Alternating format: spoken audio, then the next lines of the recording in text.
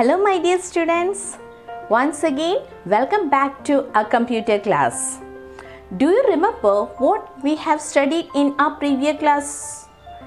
Yes, we have studied the uses of computer at home, school and office. Today, we are going to study the uses of computer in shops and hospitals. Come on, I will show you the pictures and we will see in which all fields the computers are being used over there in school and hospitals. Come on, let's see.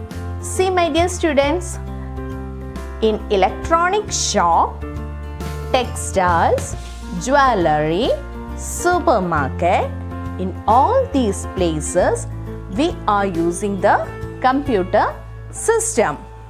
My children, see, when you go to shops along with your parents, when you go to any shop, you just go and see what those aunties or uncle who are standing in that shop doing with that computer.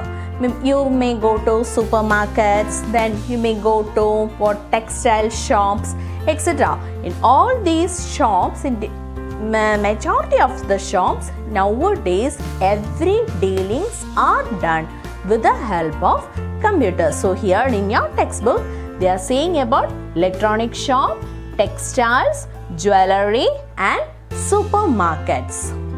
My dear children, now let us see what are the uses of computer in a hospital.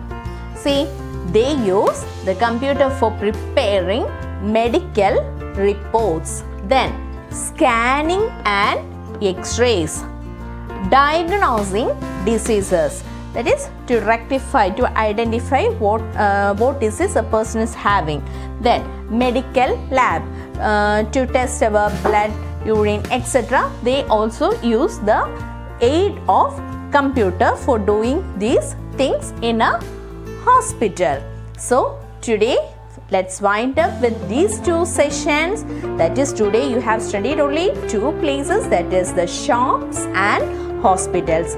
My children, when you go with your parents to these places, you just have a look in what is the use of computer, what those people are doing with the computer in shops and hospitals. So today let's wind up and bye bye. See you in the next class.